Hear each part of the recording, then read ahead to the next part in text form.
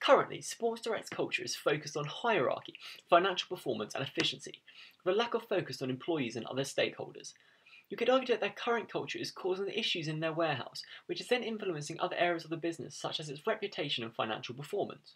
Therefore, Sports Direct should aim to change its culture to become more ethical and reduce its hierarchical structure.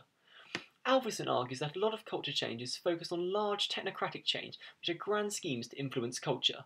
However, these approaches can often be unsuccessful, particularly in large organisations such as Sports Direct. Instead, Sports Direct could focus on an informal and incremental long-term project for change. This would involve modifying culture through the everyday reframing of meanings and values. This approach is based on the work of Alvesson in 2012. The idea is that as people in the business influence others, that these who have been influenced then influence more people. The idea is similar to Lewin and Regine's metaphor of a raindrop falling on a lake as the ripple replicates itself and spreads, similarly to how the change would spread in Sports Direct. So how would this take place? Initially, a team would be put together in order to work as influencers within the organisation. This should include Mike Ashley and a few other senior leaders, but mostly include middle managers within the warehouse, as this is where a lot of the cultural change will need to happen. This shouldn't be broadcasted as a formal change process, as it is not, and they're not following a set plan. The team should undergo training from consultants to understand how to read values and meanings within an organisation. The team should then go away and work as normal for a number of months, with a heightened awareness of the culture in the organisation and how people currently act and interact. This information could be fed back to the wider team and be shared among themselves. The organisation should then consider the meaning of the culture changes they want to achieve and what it would actually look like for the organisation. The change team should then take part in a number of workshops. First, this would include how to subtly influence people through everyday conversations and work. And secondly, they would have to take part in workshops in creativity, as it is key that managers are able to influence people they work with in a creative manner. So how could this actually be implemented into an organisation? Well, with this type of culture change, it's hard to implement exactly what the members of the team could do to influence people, as it is focused on influencing culture in everyday events, and clearly we cannot predict what will happen on a day-to-day basis. Although I have written down some ideas. So in terms of the middle managers within the warehouse, to try and reduce the rigid hierarchy, managers could let team members decide how to approach tasks, and if employees ask how tasks should be done, then the managers should comment that however they see best is okay. Managers could ask for workers' help on solving a problem they are dealing with, ask them what they would recommend, and then let them solve it themselves using their own ideas.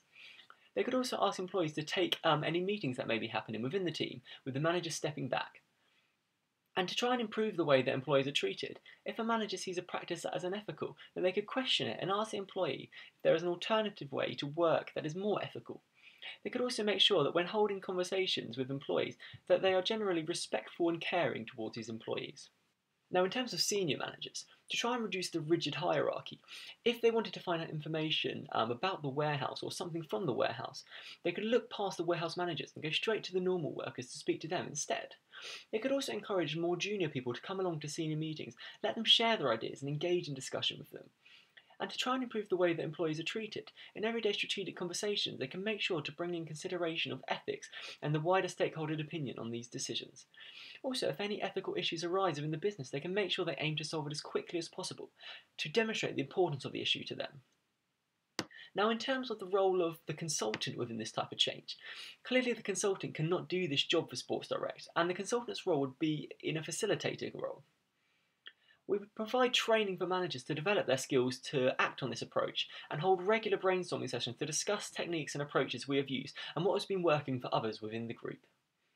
Now, to evaluate, this is an open-ended and long-term approach, and the results may not be seen immediately.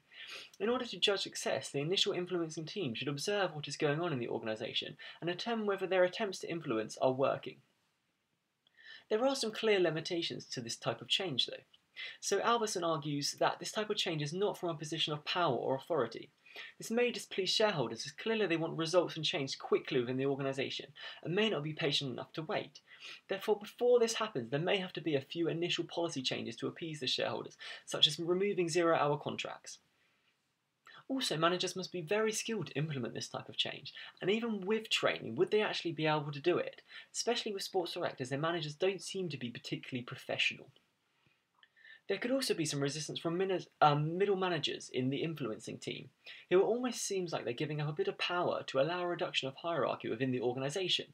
This could be defined by Cotter and Schlesinger in 1979 as a parochial self-interest, where employees feel that they will lose something of value as a result of the change and tend not to focus on the best interests of the organisation.